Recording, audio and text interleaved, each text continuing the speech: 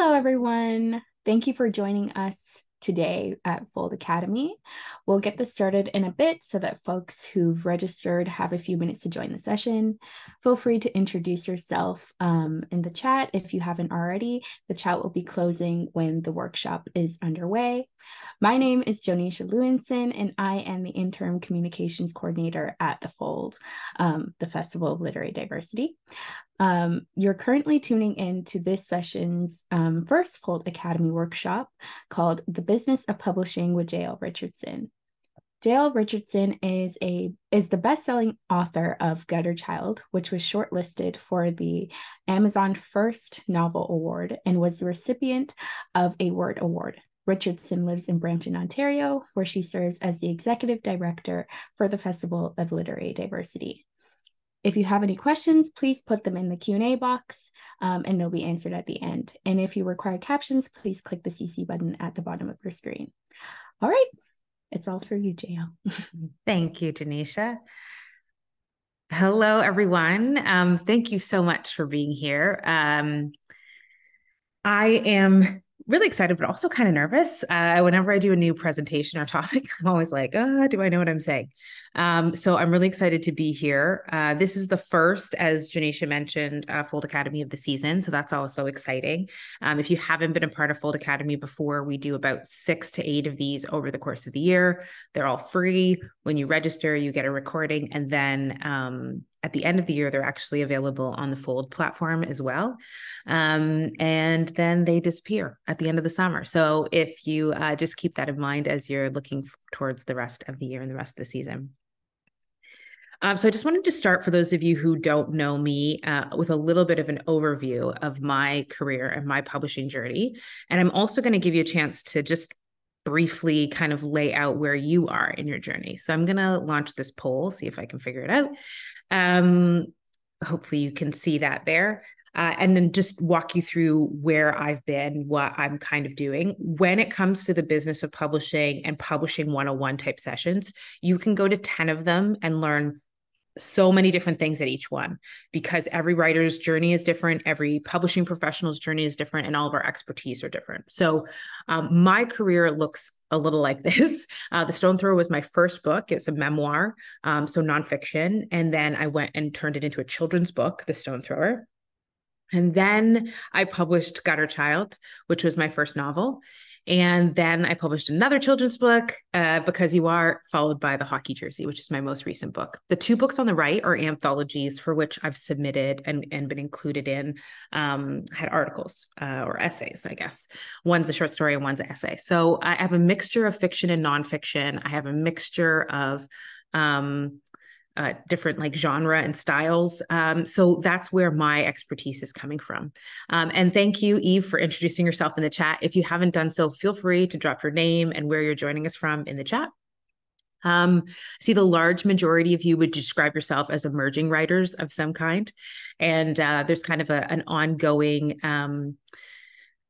statement in the world where you're like always emerging, like even when you're established, you're emerging, because you might be emerging into new genres, emerging into new kind of ways of navigating your publishing career. So nice to see so many folks who are identifying that way and excited about that part.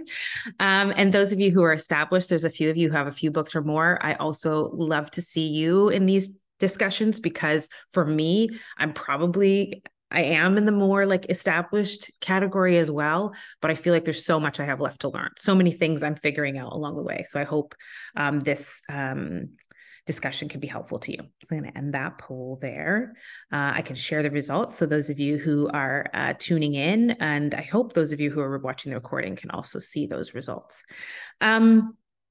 Okay. This is what I am going to cover over the course of this presentation. And this is how I tend to do these kinds of workshops. I go across the whole journey really fast. I'll spend a little bit of time at some of the areas that I'm more passionate about or that I feel a bit more knowledgeable about. And then I'll leave a decent amount of time at the end to go into questions, because I think there's just so many things you could spend lots of time on. I'll be very honest about things I know a lot about, and I'll be very honest about things I don't know a lot about, or things that I only have my own personal writing experience on as well. And that way you can kind of navigate how much to believe me, no, how much to accept what I say as law or something that you've got to figure out on your own. Okay, before I do that, I have one more poll that I would like to try. And that is a knowledge poll. And this is sort of like what you're looking to learn about. I'm going to go through this journey, as I said, writing and editing and rewriting, that whole process, submission prep and submissions, offers and acquisitions, editing and copy editing, marketing and publicity, release and pub date, the aftermath, and the publishing parking lot, which is only a term I use. And so I'm curious what you might want to know a little bit more about. You can select all if you want to. I should have just picked a select all option, but that might have been confusing too.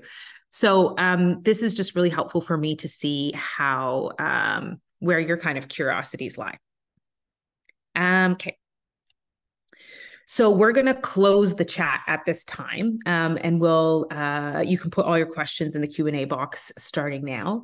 But I will end this poll and show you the results. If you didn't get a chance to answer it, don't worry about it. It's just a general thing. Okay, so lots of you interested in talking about getting an agent, submitting to publishers, promoting your book, advances in money, and just Canadian publishing in general. And then there's the 7% that have something that I haven't listed there. Hopefully it gets covered. Okay. So I'm going to start with writing, rewriting, and submissions, because for me, when I talk about the business of publishing, my passion is actually thinking about it on a money and time level. How can I make the most money or value my time? And so when I'm thinking about all of these things and the knowledge I'm giving, it's about how I can save you time and hopefully create opportunities for more money. So the first step in any sort of publishing journey is the writing, rewriting, and submissions process. You'll heard the term manuscript used a lot. They'll use the initials MSS. I did not know what that was at first. People would put it in emails and I was like, no idea what it meant. So that's what that stands for. Writing and rewriting is the most important part in this whole process because it's the process of being a student. It's the process of figuring out your craft, who you are, what you want to write about, how you want to write it. And it's really, really important to get that right and to get that as right as possible. When your work is done or you have a sense that like I've gone as far as I can go with it, you'll also need what's called a query letter, which is a letter that will go with your manuscript or a portion of your manuscript. When I submitted to my first editor, I had to submit only 20 pages. So it was the first 20 pages and then a query letter. And the query letter tells who you are, what your book is about, why it's important, and what sort of similar books might be out there. What is it like? Where does it fall on the genre spectrum, and that sort of thing. The biggest advice I can give in this area is to look for opportunities, what I call their review opportunities. Look for opportunities for someone to give you advice from a professional perspective on your query letter and your manuscript. Those can be things like this, doing online webinars. It can be going to in-person workshops, if that's possible, or taking part in online classes, if that's possible. It can also be things like we have something called Pitch Perfect. And that at Fold, that's an opportunity. You pay $30 and you get your first 20 pages reviewed by an editor or an agent. And these are very low risk experiences with high impact. So you submit to this agent or editor your first 20 pages, your query letter. Even if it's terrible, they're going to look through it and they're going to give you advice. If it's pretty good or it's really good, they're going to give you advice. And that's going to help you actually submit it to a person with high stakes, right? Afterwards. Sometimes from Pitch Perfect, people have gotten deep publishing deals, but I tell people, like, don't look at it just for that. Look at it for your in progress as well. I think I'm almost done. I'm not sure how this is going. And asking someone who is a professional to say, yeah, I think it needs another few rounds of edits, or I think it's pretty much there. You just need to strengthen this. So those are the kinds of things that I would look for, review opportunities. One of the recommendations, I'll do this throughout the presentation, is I'll sort of point you in the direction of places where you can get more information. So the shit no one tells you about publishing, or is it about writing? I think it's about writing. I might have said publishing there. I can't even see. About writing. Oh, I did it right. Okay.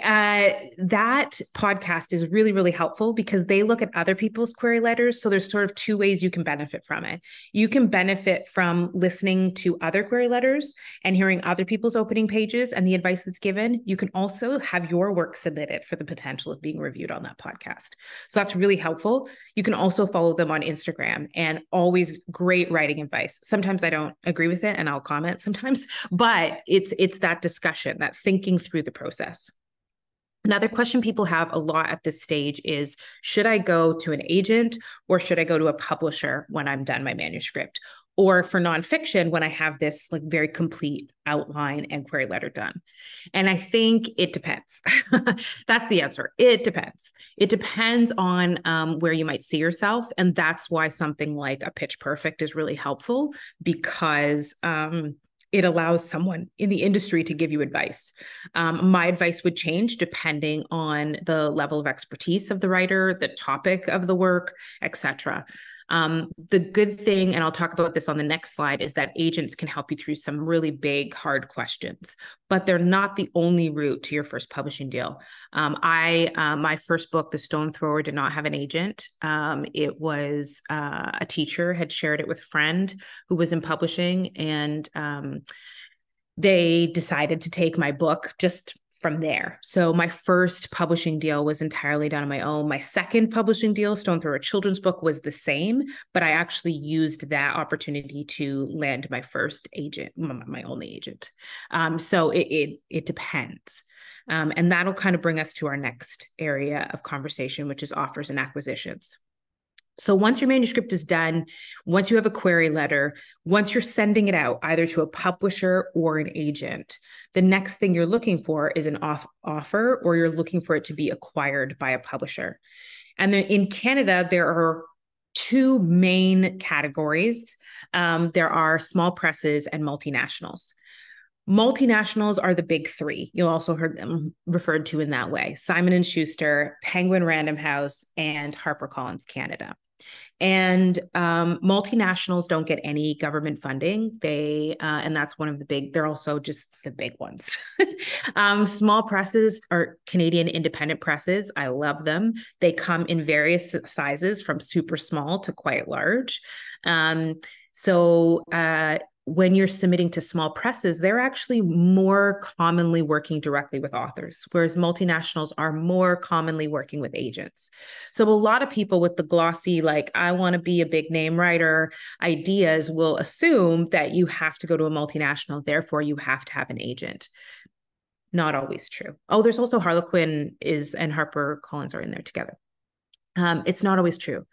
And so it's really important to look at what might be best for your manuscript. It's really great to look at other books that have come out, where they've come out, and how they might be similar. Another thing that people are thinking a lot about are advances. Advances, to me, are glorified loans. And that's how I like to think about them. I try not to get too excited or too obsessed about them, because they are, to me, glorified loans, which means that they're going to give you money upfront. A publisher is going to offer you money upfront, and you won't make any money on your book until your sales come across that same amount.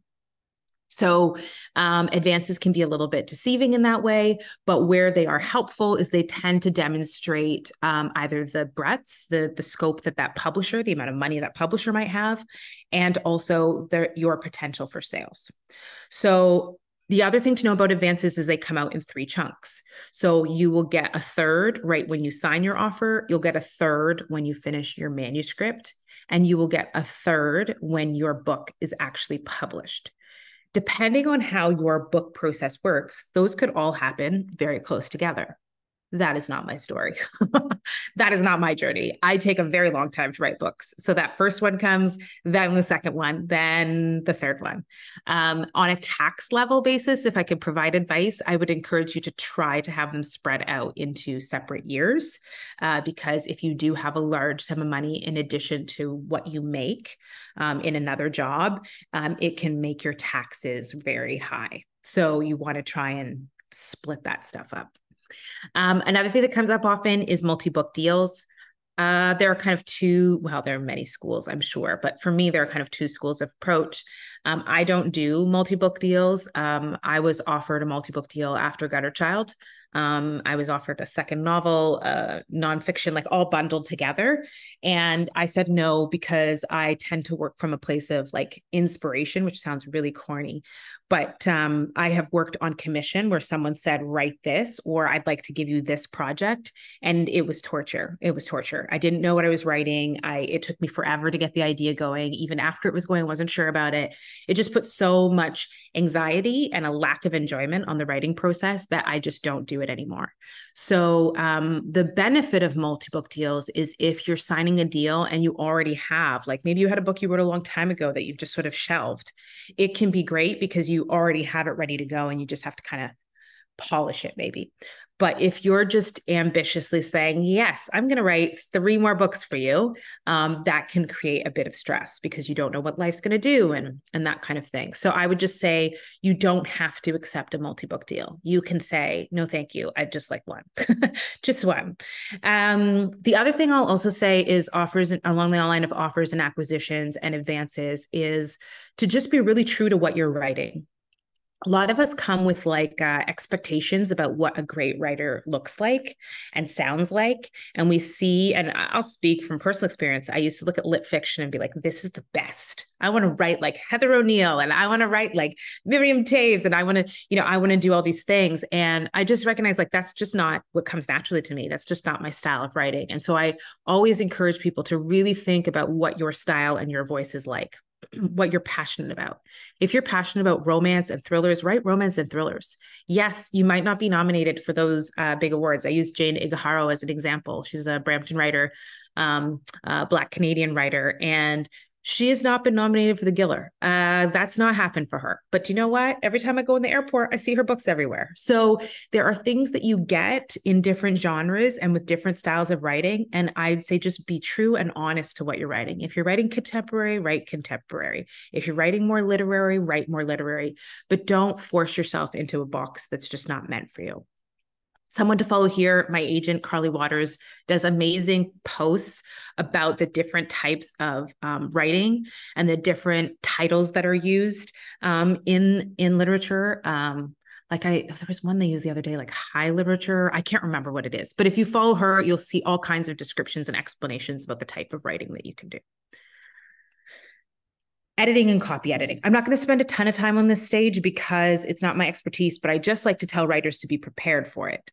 Once you get acquired, once you get an offer, once they give you your advance, or your first third of the advance, at least, you're going to be assigned an editor to work with. And that editor is going to take you through the next stage of your writing process. You may not have had any contact with this editor before, or you may have gone to that publisher with the sole purpose of working with a specific editor. It happens in multiple ways depending on the publishing house. Some publishing houses are so small that there's like an acquisitions editor, someone who acquires the work that is totally separate from the person who works on it. Other places, you'll have someone that's both in acquisitions and actually editing. So it depends. But what they're going to do with you is these 2 or 3 stages are the ones I'm most familiar with. Macro editing. So they're going to take the book and they're going to go, okay, I know you said that your book is about this, but it's actually about this. And I want you to go through and edit it with that in mind. I want you to think about your character's arc. I want you to think about the minor character's arc as well. And I really want you to, on a chapter level, kind of think about these themes and making this more clear or strengthening this. So they're going to come up with concepts and idea level edits that you may be like, yes, that's exactly it. But you may also be like, oh, I didn't think that was what it was about. And I just talk that through. Then they'll also do something called a micro edit. Well, they'll go through and they'll take that mean red pen and they will just chop this paragraph, take this out. They'll circle sentences. They'll be like, what do you mean here? And it'll be a much more comprehensive, detailed level edit from your editor. The last stage can often involve another person coming into your book. And that's a copy editor.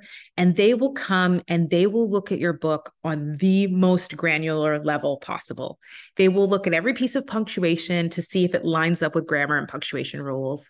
They will also look for consistency. They'll look for accuracy. They'll look for all these little things that you've probably forgotten about in the in my case, like 7 years it takes me to write a book. And so it's a really comprehensive process, but it's also with someone who may almost or entirely be a stranger and who really is just markings on your Word document. And so that can be kind of a difficult process. I found it very difficult with the stone thrower. And when it came to gutter child, I said, I only want to know about grammatical errors that are causing problems in clarity. I don't want to defend every comma and every hyphen just because they would typically use a comma here and not a hyphen. If I've used a hyphen too many times, yes, but like a looser, a looser. There's also copy editing that can be there's a workshop we did a while back called Decolonizing Copy Editing, or in that vein. I can't remember if that was the title. And it was about the fact that copy editing can be on this basis of like sort of English grammar rules. And so if you're from a marginalized community, if you're from a racialized community, if you're from the queer community or trans community, you might get edits back that reflect a lack of knowledge about the community that you're a part of, Indigenous communities as well. And so it's really, really important to be honest with your publisher and your editor before it goes into the copy editing stages about how that relationship might go and what you might need in terms of your personal safety. Yes, Eden, you're visible in your underwear in a workshop. So that's my son. Marketing and publicity 1. Okay, so this is one of the areas I'm most passionate about. And this is about how to take that business side of publishing and make it work for you.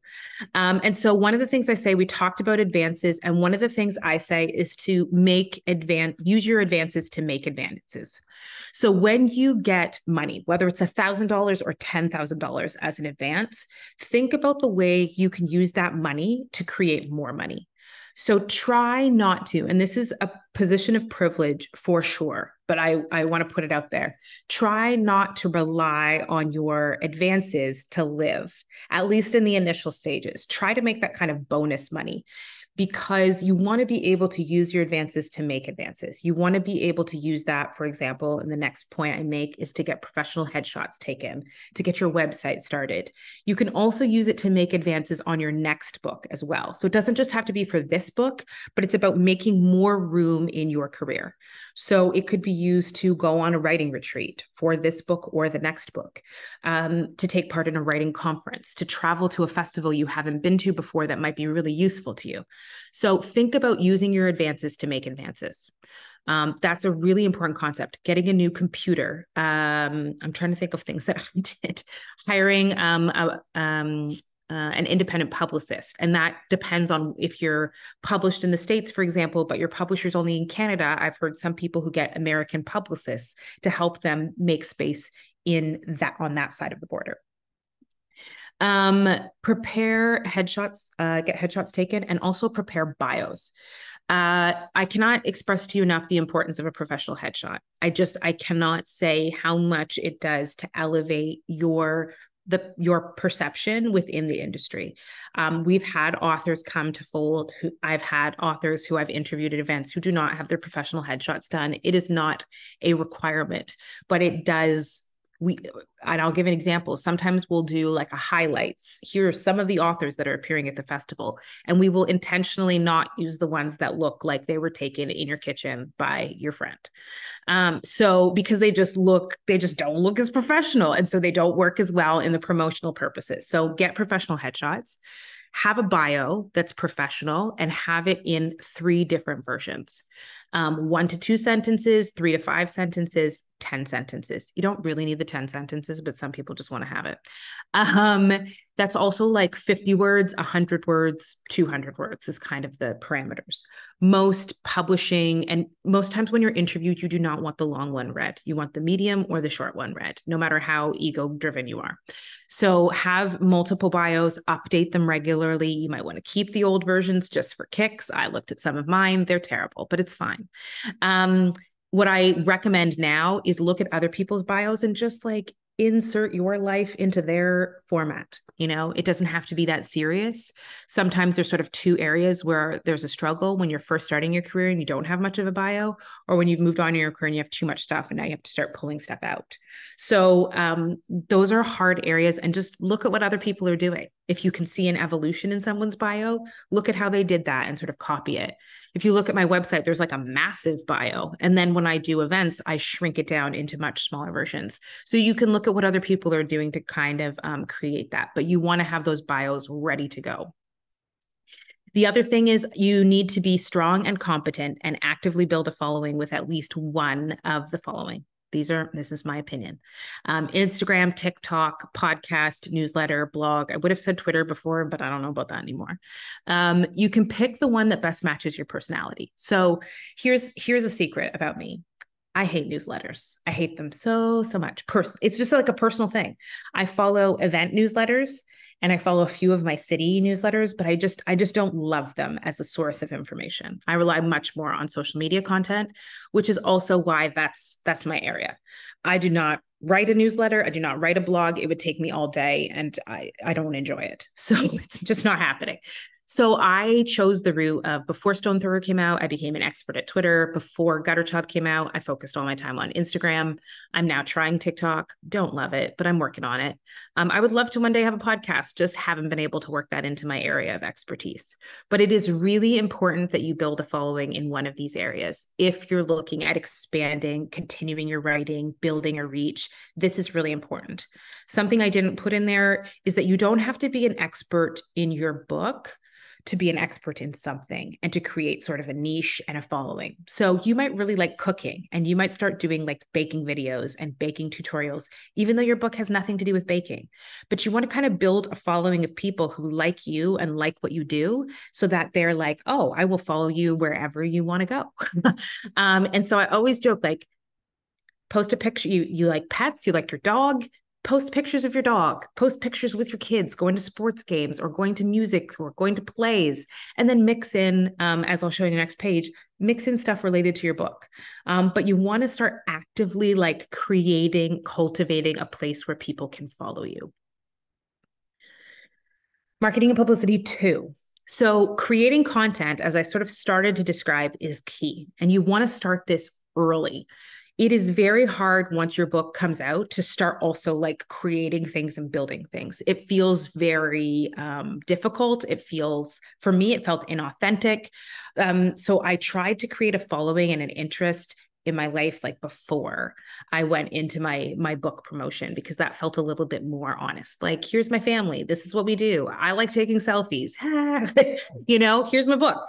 And so you wanted to sort of think about these things before your book's coming out. And oftentimes when I'm talking about marketing and publicity, I'm talking about that stage when your book has been submitted to the copy edits are done. You've given it to your publisher. You've gotten that second little bit of your advance. And now you're like in that awkward waiting stage. Your cover is probably done or almost done, but like there's nothing else happening. This is a really, really important time to start to create content.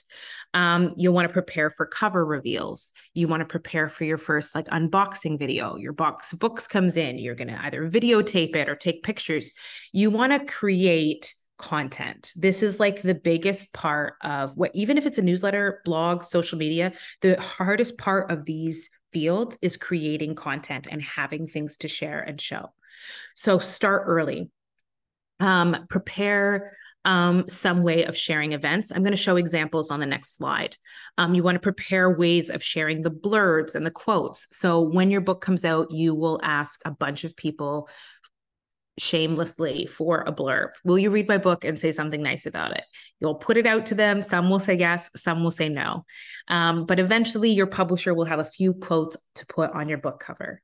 Turn those into material and content that you can also share on your newsletter, in your blog, on your social media platforms. Also prepare that after those blurbs, you're going to have friends, family, other people reading, and you want to also share what they've said about the book. These are all really important things to do in this pre-book coming out stage. I had a bunch of templates, some of which I'll show you on the next slide, that I got ready and then I could use as the book was coming out. Um, Another thing I'm going to mention here and talk about closer to the end is start working on your next book. At this stage, when your book is with the publisher and all your dreams are about to come true, start working on your next book. Okay, I'll explain that. All right, so these are some of the examples of things I created for Gutter Child. Things you should know about this journey for me. When Stone Thrower came out, I thought it was going to do exceptionally well. I was told it was going to do exceptionally well. I was very excited about it. Stone Thrower is about my dad, who was a professional football player. And so I thought, oh, he's famous. This is going to be great. It did not go great. It did not sell very well. Part of that was my publisher went under as the book came out, but part of it just didn't, nothing happened with it. And there was no like major marketing strategy for it. And so it kind of went wah, wah, wah. And I was not prepared. I felt like I was like, this isn't happening. Like something's going to happen soon. And so I just didn't have anything ready. When Gutter Child came out, it was in the pandemic. Everything was virtual. I knew that the only access I had was to create content and pump it out virtually. And so I put like all my mental marketing energy into this kind of portfolio of ideas. So you'll see in the bottom right corner, upcoming events. I would make little slides like that for each of the events, like each month, basically. At the beginning of the month, I would post it. And then the day before the actual event, I would kind of share it in my stories. You'll see the one top middle, that's a blurb from Cherie Dimeline. So your blurbs may actually be quite long. And so I actually separated them out. So most of the people who blurbed my book, I actually had two different like statements that they made about the book.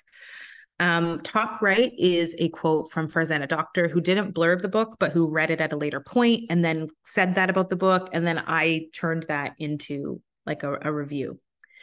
The picture bottom left is a picture I took when my books first arrived, because I couldn't do an unboxing video because my books didn't come until after my book was out in the world. This was the pandemic and paper was like, what?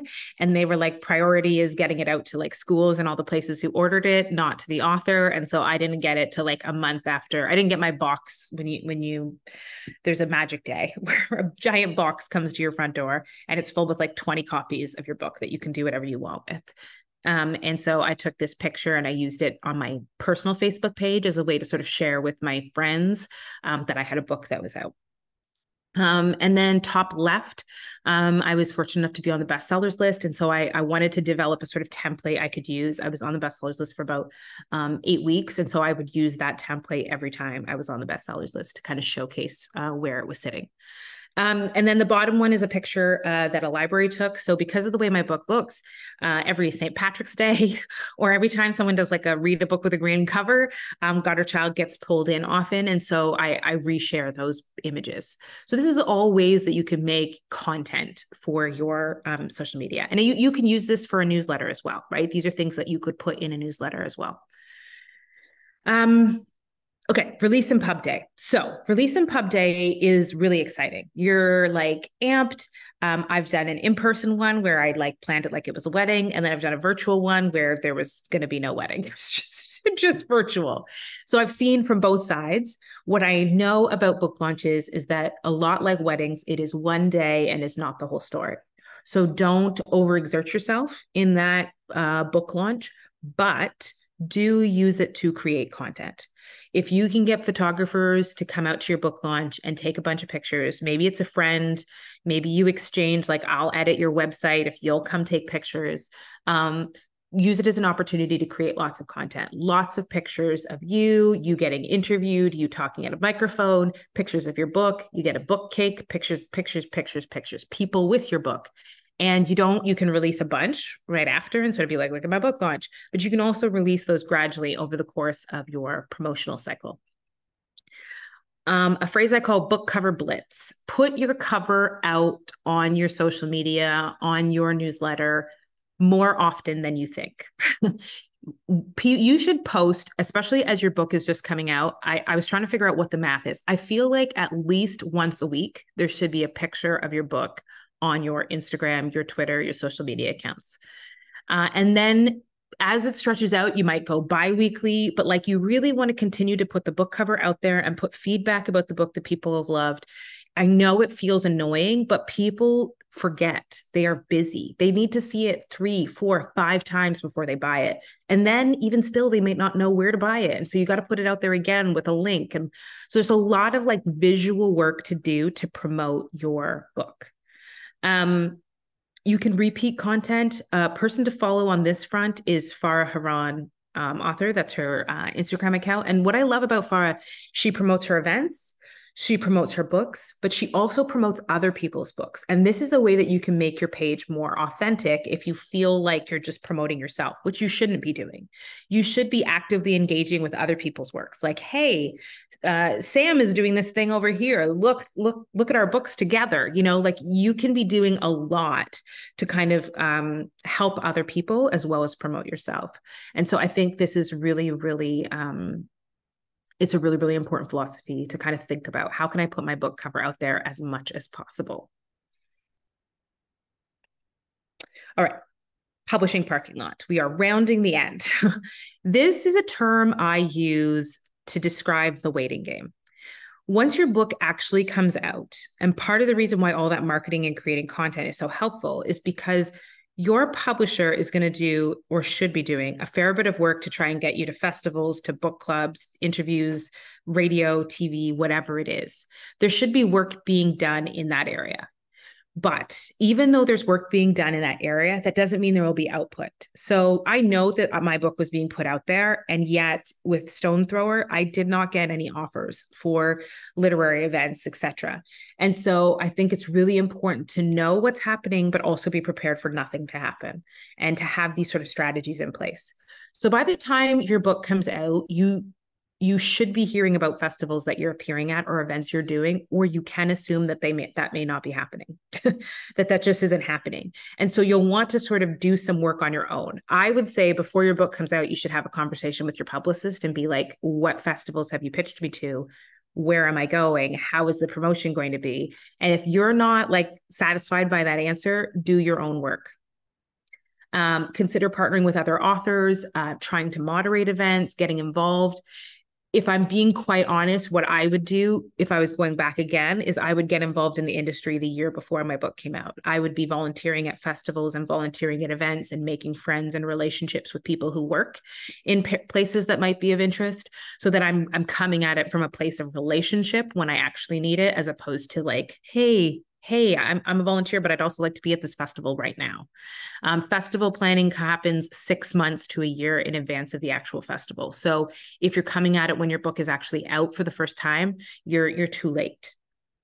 Someone who's really good at this and talking about this, and just talking about the journey of writing in general, is Kern Carter. And so that's someone else I would recommend you follow. He's a real like student of the industry. I believe he self-published his first book, then published with a small press for his second, and is now getting published by a multinational for his third. And he also like does other types of writing outside of his own journey, and just has really, really good insight about this kind of business side and about how to get yourself out there. He is like infamous for saying, my friends buy all my books. Like as soon as they come out, he makes sure all of his friends have his books. So really great strategy wise. Here's a really hard truth, but something that's really important to understand. Within a few months of your book coming out, you've done all this work. It may have taken years. Within a few months of your book coming out, there is a new season of pitches happening. Your publisher, your publicist is starting to pitch the new season of books. There's fall, there's winter, spring, and there's summer.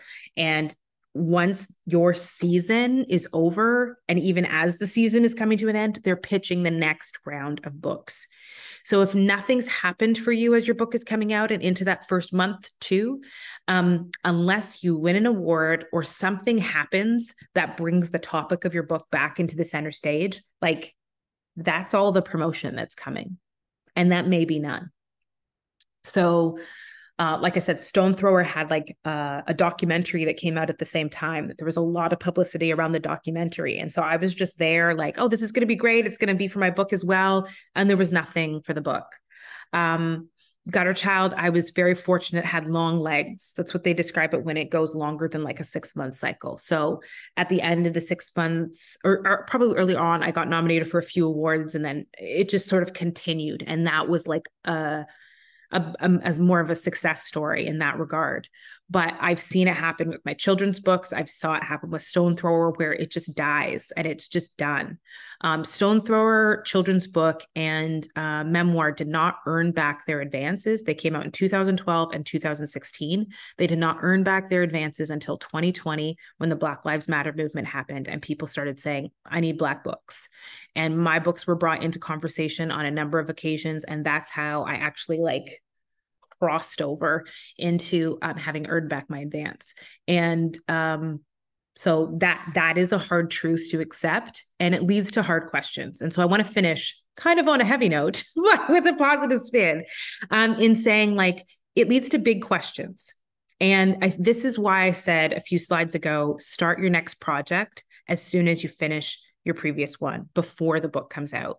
I was at an event with a writer who was like, I'm just going to enjoy and be ready for my next book to come out, and then I'm going to start my book.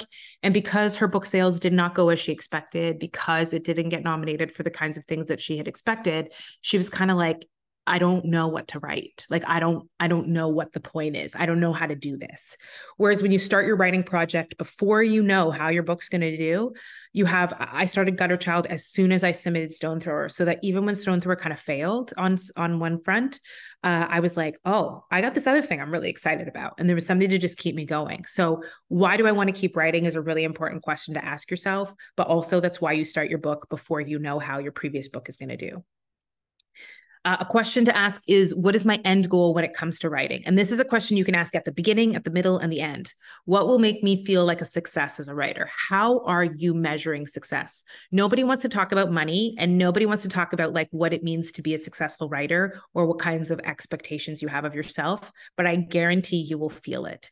If your expectation of success is getting nominated for the Giller, then when the long list comes out and you're not on it, you will be crushed and you will be like, but why? But why did this happen? Is my book not good enough?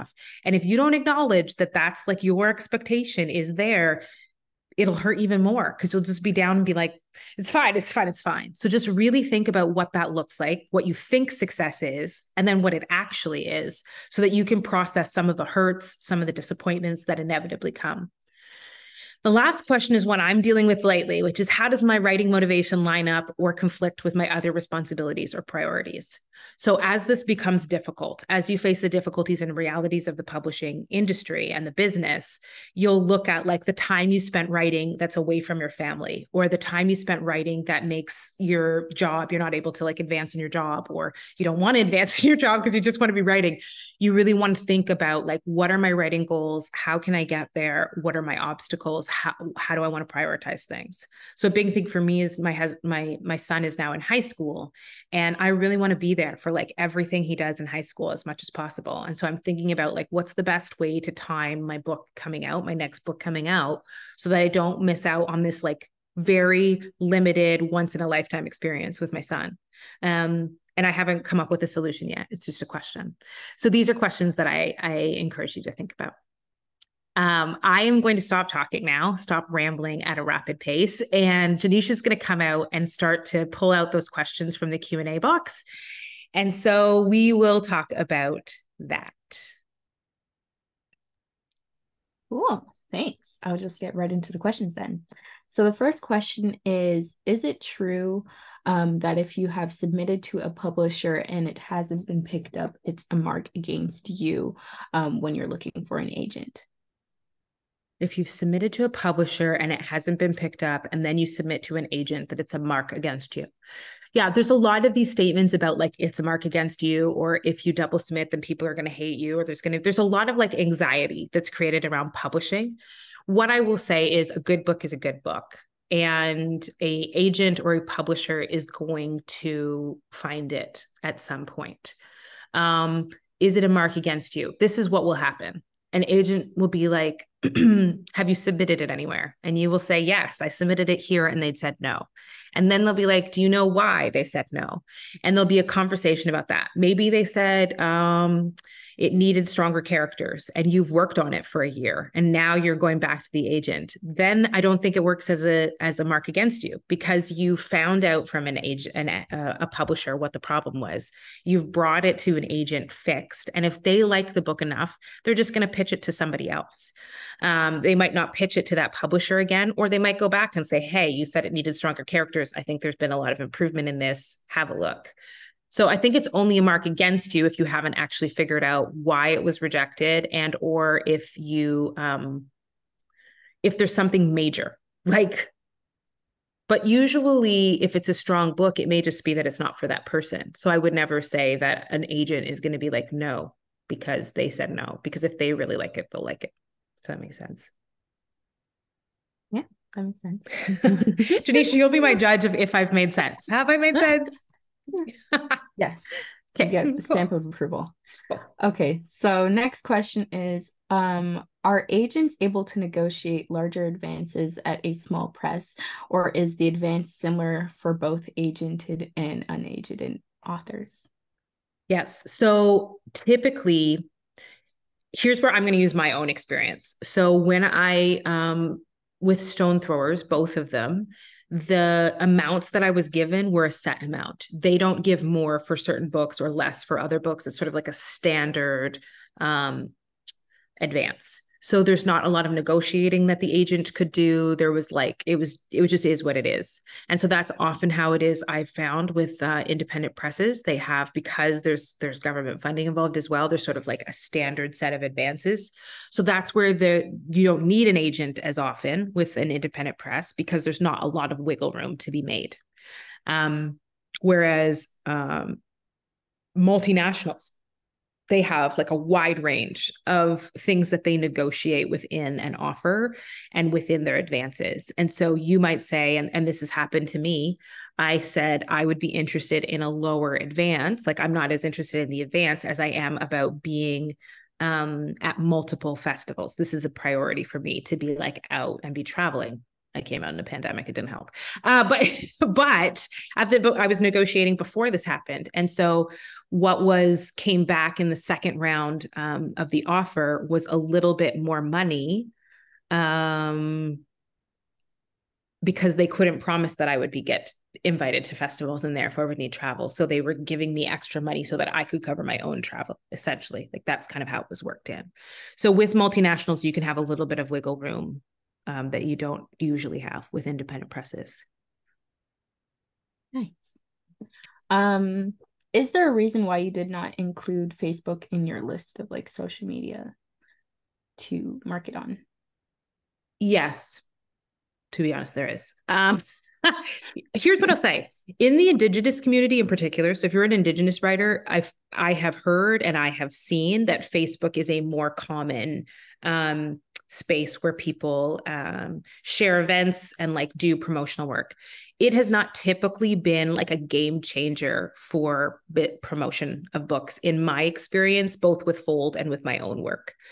So in the communities that I'm a part of, it hasn't been. So I should have put it because it can be, but I just would keep that in mind. It doesn't tend to generate the same kind of like followings. It doesn't seem to move as fast. That's also why I didn't put Twitter there /X, because it's also declining in that same way. So you're not able to build a following, share, see traction in as great amounts as you used to be able to.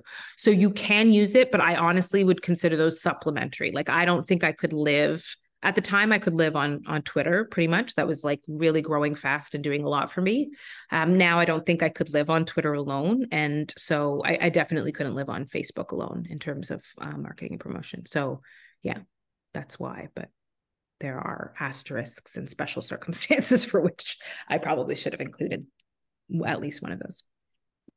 Yeah. Oh, sorry, I didn't read that right. Will a first book with a poor performance hurt the chances of a second book? Well, a first book with a poor performance. First of all, I would not say, I would not call it poor performance. And I'm sure that's just wording. I just want to clarify, you did a first book, and that is great. That is great. That is a big deal. And poor performance, or I would say something like a metric like low book sales, right? That's not poor performance. That's low book sales, which is a different way of seeing perhaps the same thing. It doesn't necessarily hurt, because I think there is an understanding that like there are all kinds of reasons why books don't sell, especially post-pandemic. I don't know what we call this era, but like there were all kinds of reasons why books did not sell well. And so I would not be, I don't think people look at that and be like, oh, that means that person's not a good writer. It could mean that there was not a good publicity or sales or marketing strategy. On the flip side, strong sales do help. So I don't know if lower book sales hurt. Like people say, oh, that's just like, they're not a good writer. I think it's more that it's like, let me see what they're writing next. Right? Like, let's see what the next thing is. Whereas high numbers do say like, yes, let's see what's next. Like, give it to me a little bit more enthusiasm, because it shows that despite everything that happens in publishing and despite everything that was going on in the world, there was good book sales. So that's how I would kind of keep it in mind. I would not put so much like negative pressure on yourself for low book sales. I would see that as like, I know what went wrong and what I need to do differently. And I would include that kind of thing in a query letter. So like, I think that when I do query letters now for whatever kind of agent, right now I'm working on a TV film agent, I will say, I am a go-getter. I will go out and hustle and I will do XYZ. And I include those kinds of things. I learned from my first book that fill in blanks. So it doesn't have to be a negative if you can show it to be a positive as well. Great. How do you find / connect with agents? Okay, this is a great question because it's one lots of people have, and there's a couple of different pieces of advice I would get. I really believe that if you're committed to being a writer and being in this industry, you have to be in this industry. I used to actually, and I mean that either on a professional and or personal level. So I used to work as a prof at a college, and I would go from my prof college job to literary events in Toronto and wherever I could. And that was really, really helpful to me. So helpful to me. And I saw it to be so helpful that I actually quit working in publishing to start the Festival of Literary Diversity. Yes, because I thought the festival was important, but also because I saw working at a literary festival as a better way for me to be like really in the space, in the industry, learning about it constantly. So literary festivals, book conferences, writing programs. Oftentimes in all the writing programs I've been in, they've brought in guest agents. So there's all these like little windows where you can meet someone, and that makes a significant difference in terms of like asking the questions you need to ask, having an email, a name, a company that you can go back to. I've been to Surrey Writers Conference at least once. I'm back this year. They have like a blue ribbon. They have all these different events where you can meet agents, sit down at a table with agents. So if you're out west, that's a great opportunity as well. And I mentioned Pitch Perfect for Fold. That's a really easy way to be paired up with an agent and be able to talk with them like casually. Yeah, they hang out at these things. They go to them all the time. Like my agent, Leonika Valsius, she was one I meant to put on one of the slides, actually. Leonika Valsius is a Black Canadian agent, and she's one of few. And she, like, they will be at these kinds of events and conferences because that's where they meet new writers. That's where they learn things about their own jobs. So those places. Yeah. Book Summit. Yeah. Those. What are your thoughts on writing across lots of different genres / age ranges versus trying to build your audience in one specific genre versus age range? I'm going to answer one question before and then come back to this one. So I forgot to mention at Fold, we also have a round table, virtual round tables. So there's also an opportunity, no matter where you are in the world, we have like a table with agents and publishers where you can meet people virtually in that space as well. Forgot about that. So writing across multiple things versus writing in one age range. I personally write across genre, which is obvious, right? I've written nonfiction, I've written dystopia, I've written children's books. I think it's actually really helpful to me When I wrote Stone Thrower adult version, a teacher said, "Oh, I love this, but I'd love to be able to share it with my grade 1, 2 students." And so I wrote the book there. And so that's how, some parents have found me from reading The Stone Thrower and then have gone to read Adult Stone Thrower or Gutter Child. So I think when you write across different genre styles and age categories, you actually have a greater opportunity to meet readers and to meet a wider range of readers. I think when you write in one genre, it can also be helpful and beneficial because you become an expert. That becomes your thing. Farah Haran, Jane Igaharo, they are like romance writers. And when there recently someone asked me to speak on the radio about romance writing, and I was like, I cannot speak to this. Farah went on the radio and she did the column, and that's what you get when you create a niche, right? You can really become an expert on fantasy, on etc. So there are benefits to both, and it really just depends on what you want to write. I would say don't feel like you have to go into any area that you don't want to go in. I recently wrote something in a genre, an age category that I'm like, never again. It's just never going to happen again. So I think just knowing myself and figuring that out project by project and sort of honing in, like, I think for me, I love dystopia, but I also think there may be like a romance or a thriller in me yet. These are things that I look forward to trying. So just don't put yourself in a box unless you want it to be your box. And even if you get in and you're a romance writer and you suddenly want to write a children's book, like, do it, 100% do it. What I will say that I love about writing children's books and adult books is children's books take a long time to like go from beginning to end, but they have a much shorter time commitment from me. So I can do them in a year tops. I've done one in a month. And that's because they're so short that I can just like obsess over those 500 to 1,000 words for like a month, 2, 3, 4, however much time I want to take. And then it's gone. It's done. Like, I don't have to look at it again. The copy edits, the edits, they're all done within that. Either, the one was unusual. Usually it's about 6 months to a year. And then it's a year with the illustrator, and then it's to design, and then it's to print. So it's a nice way for me to like break up what's happening and to have another project, another advance, another, thing mixed in. So I like my journey. Okay, there's so many questions, so little time. Um, let's do, where did I see it? Oh, okay. What are your thoughts on self-publishing in comparison to traditional publishing? How does one decide which route to take with their project? Okay, this is a great and very important one. So I'm glad we got this in. We'll probably go a little bit over an hour, and you can dip out if you like and come back to the questions in the recording if you've got time commitments.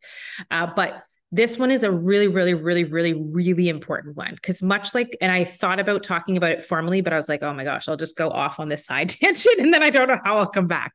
Okay, so much like genre, where we have very specific expectations about what's good and what's not good, around self-publishing and traditional publishing, there's the same kind of like snobbery. So I think there are times and occasions for which self-publishing is a really great option, and there's times and occasions for which it can be like a more difficult way. If you are planning on publishing one book, you have this family story you've written, or you have this children's book that you've always wanted to write, and you just like want it to exist. You're not worried about it being in 17 bookstores or bookstores across the country. You just want to own it and have it out in the world. Or you are doing keynote presentations all the time, and you want a book that's like your story that goes with you to those keynote publishing events. I think those are really good examples of where self-publishing is a great option. Also, if you haven't had success navigating the traditional publishing route, that can be another place where like just publish your stuff, get out there, do it. Here's where the challenge is, and why I sort of like asterisk have nervousness about self-publishing. It's very difficult to get into bookstores when you're self-published. It is almost impossible to get into most literary festivals. It's almost impossible to get into some conferences and events.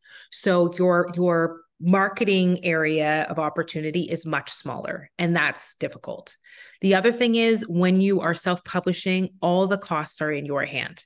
And if you want to do it well, you do need an editor and a copy editor and a book cover designer and a printer. And all of those things cost money. So you're putting all of it on your shoulders, and you don't have a lot of ways to make that money back. So you have to understand that money part of it. When you traditionally publish, editor, copy editor, book cover, book design, all those things are handled by your publisher. And so that's where my like self-published, not self-published, it really depends on what your ultimate goal is. A lot of people will also say, if I self-publish, can I then get it published eventually, like down the road? No. Typically, once you've self-published, that's it. That's the code. That's the one opportunity you had to publish that book, and it's over. And if it didn't go well, it just didn't go well. There are some exceptions to the rule. And some of you will text me and say, but what about this person? What about this person? There are some exceptions, but they are rare and they are unlikely. So it's really, really important to think through those kinds of choices. And I would just say there's like a plus minus scale. You want to sort of say, like, what are the positives and what are the negatives? There are not all positives on the traditional publishing side. And this is something else I'll say. Just because you traditionally publish does not mean they're helping you with promotion, or they're doing a lot of those things well, or they're making a nice book cover. So you might have to ask some hard decisions depending on that. You know, most of the people I know who self-publish, they wanted full control over everything. They had a skill in one area and they wanted to do it all. And they like hustle and bustle and they go and they work. And that's just not what I was willing to do. So that was my reasoning and my decision. So we're at 1, but let's keep it rolling. We'll go for a few more minutes. Yeah. Okay. So what are your thoughts on the timing of publishing a book? Did you personally know when you wanted to be published, and how did you come to this realization? I'm currently coming to a current project after a writing hiatus, so struggling a bit with motivation too, wondering what your thoughts are, if any, on how to approach the whole publishing experience in light of these barriers. Hoping this question makes sense.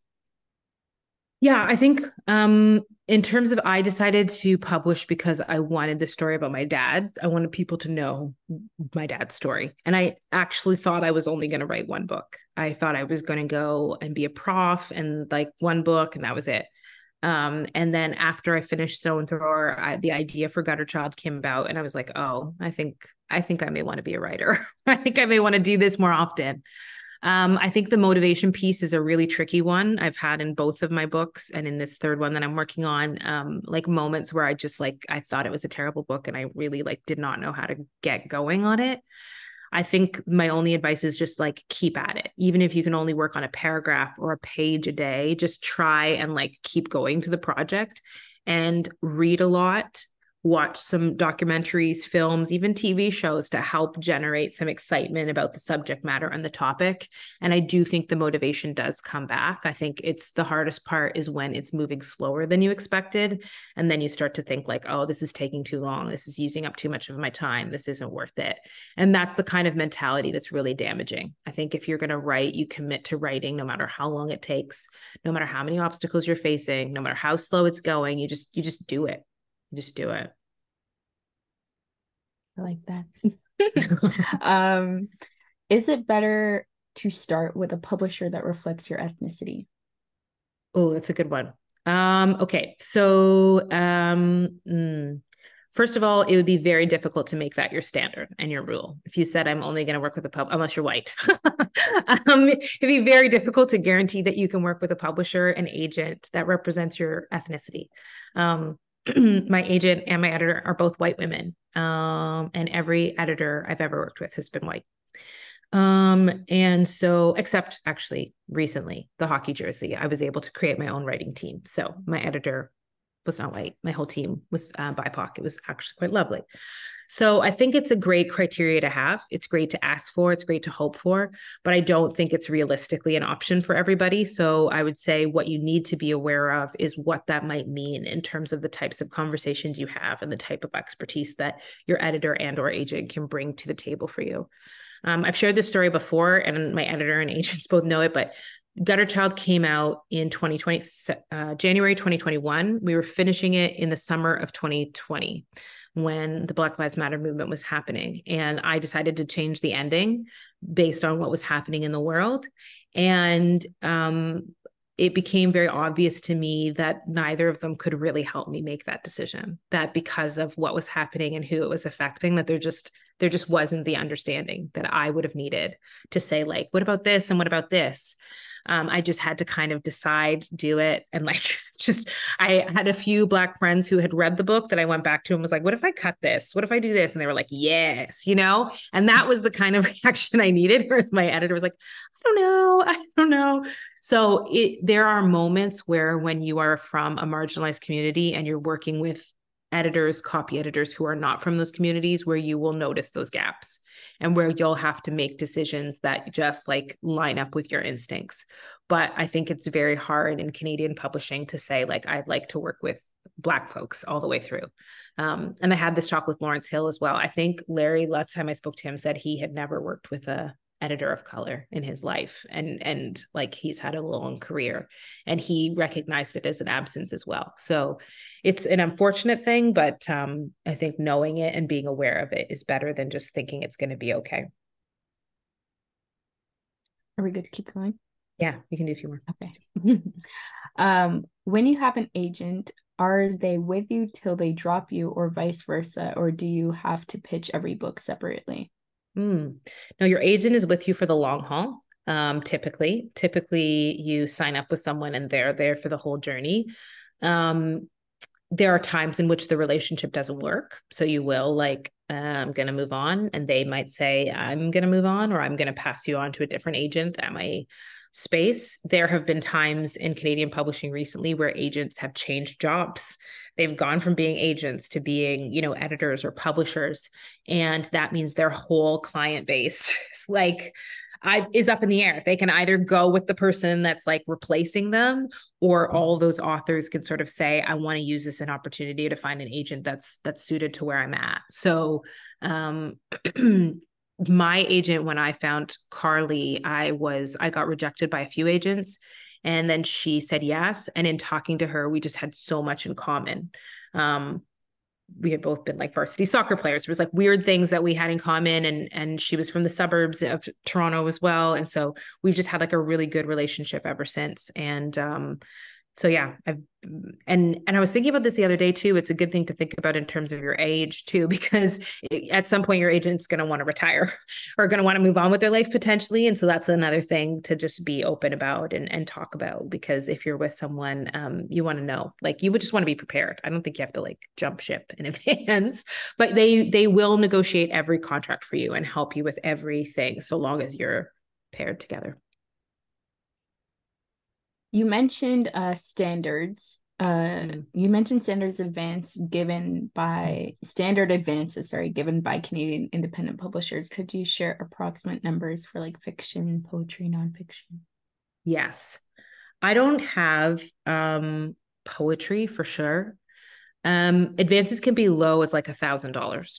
And I can share, my first one was about 6,000, I think, and that was like 2012. So it was 6,000, and I got it in those 3 chunks. That was with an independent publisher. My children's book with an independent publisher was 12,000, but it's divided between the writer and the illustrator. So it ended up being 6,000 as well. And they were kind of what they call boilerplate contracts. So it was like the contract is just set and they just put the author's name in the top. So that was standards back in 2012 and 2016. Larger presses, I don't know, I can only speak for myself. They can be 6 figures. I've never had a 6-figure deal ever. I see them in like announcements for publishers. I'm like, wow, that's a lot. But I have been fortunate enough that like Gutter Child did earn back its advance. So I think that one was like 30K, and I ended up earning it back. So that was really nice. So. Oops. Do you have any thoughts on pros and cons of publishing with US publishers versus Canadian publishers as a Canadian writer? Yes. So a weak point of mine, I'm not a weak point, but just like a expertise that I don't have, is I've never been published by US. I don't have any international book deals. You cannot get my books unless you go through like the Amazon type channels in any other country in the world. A lot of good money is made when you get international deals. That's where you can get like big, like bulk amounts, I've heard. Okay, so what do I know about the States? In the States, you're working with larger advances. So that's a fact. If you're getting book deals in the States, usually, especially with the bigger houses, there are larger advances because advances are based on sales and there's more bodies, therefore more sales. So those six-figure advances usually are US deals. Usually, I do know Canadians who've had six-figure deals. Six-figure deals in Canada are stressful though, because you're banking on like a small population, like being very aware and committed to buying your book. So, advantages are just, yeah, that bigger market, that bigger amount. Disadvantages are there can be a disconnect between what's happening in Canada versus what they're doing there. There can be, we've had, for example, at Fold, Canadian authors who are only published in the US, and the US didn't know about Fold. And so they didn't pitch them to Fold, or they didn't pitch us at the right time. And so there can be a disconnect between like what you feel is very clear and aware of what's happening in Canada versus what they're dealing with in the States. Yeah. And then I was talking to an author who got sent on a US tour, and the US tour was super random. It was like Boondock, Mississippi, like, Phoenix, Arizona. Like there was just all over the place. It wasn't like what you might think it would be. And it was like far travel, just one night. It was a little bit of stress doing that. So it's different. Yeah. All right, looking through the questions. What happens when your book doesn't make back the advance amount in sales? Nothing. You just feel guilt and shame for the rest of your life. No, I mean, that's true. Actually, everything I said was basically true. So like nobody comes and says you owe this amount. What I have heard is that they set advances based on what they think is like very safe parameters on where they won't lose money. So when you don't earn it back, it's not like the company is going under because of you. Like they've already anticipated that possibility, but it does affect potentially what your next advance might be. And it does affect, honestly, what I've seen most with my friends and even with myself, it affects your confidence and your confidence in negotiating and your confidence in like, should I do this? And how am I doing? And all these sorts of things. So it's really like a lot of pressure to carry around. It's very exciting, but a lot of pressure. So that's why I'm very big on coming up with my own marketing strategies, my own marketing plans, because I like to be able to say at the end of the day, like, I did my best. I did my best. But yeah, nobody chases you down. It's not like actual, that's why people say it's not a debt, it's not a loan. But it is hard. It is hard, especially if you had a larger advance and you feel like there's a feeling that you've disappointed people. You've disappointed your editor, you've disappointed your publisher, you've disappointed your publicist. I don't know a single, especially the writers I know that I've spoken with about this matter. It does hurt. And so that's why, but there's no like legal implications for it. You suggest applying for Canadian artist grants. Is there one you'd suggest for someone who is new to writing and publishing? Oh, yes, but I don't remember what it's called. There's a couple of different ones. There's some that are like by publisher, so the publishers can actually recommend you. There's like the artist the artist recommender grant. I can't remember, something along those lines. And then there are like for the Ontario Arts Council, there are writing grants. The thing with the grants is they're very competitive. They're very difficult to get. So it's very hard to like bank on them. Much like with your manuscript, you want to get better and better at your manuscript and writing your grants. So it can be like a bit of a divider of your time. But I think if you sort of strategize it out, I know a number of writers who will sort of say, if I get this grant, then I will do X. And if they get it, they do it. And if they don't, they don't. And then they'll kind of repeat that. So they're a hard thing to bank on, but I would definitely look at your provincial granting bodies and your Canadian granting bodies under the category of publishing and writing and see what's possible there. And when you have questions about individual grants, there's usually like a granting officer that will answer those questions.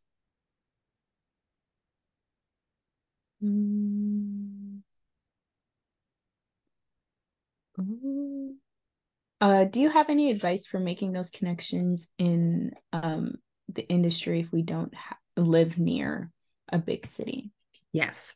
So if you don't live near a big city, which I find is a lot of people who do these webinars, honestly, it's how I started with them, is virtual events and virtual programs and courses. There's a lot of them. A lot of universities that offer like one-off courses that you can do. Fold has an entire virtual program and a virtual slate of offerings. That is, you can meet agents, you can meet editors, you can talk with people in between events. And I highly recommend that. I think we'll probably wrap up here. I think it is critical to be involved wherever possible. And if you're not in a city center, I think it's about finding virtual opportunities to connect with other writers. You can start a writing group in your library, but it is really helpful to have some kind of accountability when you're working on a book because it's such a difficult and draining mental process. So it's really helpful to come into these spaces and hear from established writers that like it's hard and it's always hard. It takes me 5 years to write a book minimum. And it's really helpful to hear that from people because it reminds you like I can take 10 years. I can take 15 years if I need to write this book, 20 years if I need to. I just need to keep at it. And the further away you get from these types of conversations, the more depressed, the more like down on yourself you can get. So finding ways virtually to connect reminds you that like you're not alone in it. And that's a really important part of the process. So thank you everyone for your great questions. I hope I helped at least a little bit. The recordings will be sent to you. I'll pass it off to Janisha on that front, but I look forward to, I'll finish actually by putting my screen up. It has my website and my social channels if you want to check me out there.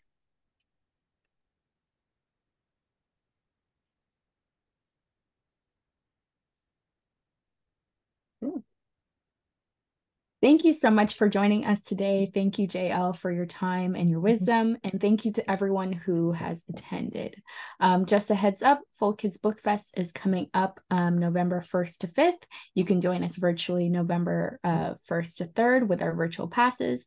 If you're an educator, there are special events for students K to grade 10. Follow us at Fold Kids or check out thefoldcanada.org for more details. The recording, as Jael said, will be emailed to you within the week. Have a great rest of your day and weekend.